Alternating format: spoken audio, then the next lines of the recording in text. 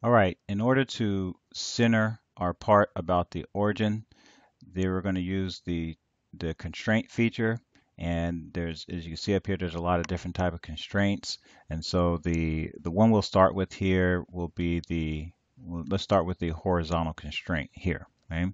And for future reference, if you hover your mouse over any one of these buttons here, and for a few seconds, it'll give you a brief animation of what that button does, or a brief explanation. So go ahead and left click on horizontal constraint. And the way this works is we want uh, our part to be constrained horizontally. Uh, so in other words, this left and this right side here, it's going to be constrained to some point. And the point we're going to use here is the origin. So let's left click on this first. And then the next step is we can choose the left or right side of this. Well, I'll go to the left side and hover your mouse toward the center of this line here. You'll know you're at the center when you see this green dot pop up. Left click on that green dot. And if you notice, my part, the rectangle moved up. Okay, so now the center of this, my rectangle, or excuse me, the center of the side of the rectangle is constrained to the origin here. They're now aligned, in other words, right?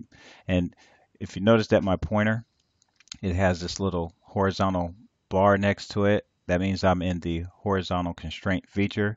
And as I said before, when you're done with the feature, to get out of it, just right click, look for the green skinny check mark next to OK, left click.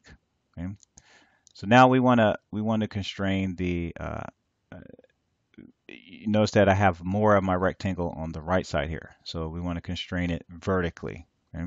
So let's go over here to our constraint section and left click vertical constraint. Notice my pointer. It now has a vertical bar off to the bottom right of it, and that means I'm in the vertical constraint feature. So once again, we're going to click the origin, and then you can use the top or bottom of this rectangle. I'm going to use the top part, and right in the middle there we see the green dot, left click, and you can see that it is now symmetric on both sides. And to get out of this feature, right click, click OK. Just to point out what just happened when I used the vertical constraint, if you probably noticed that the right side it shrunk a little bit just to match the left side. The reason why it shrunk instead of the rectangle moving over is because I don't have any dimensions on this part yet.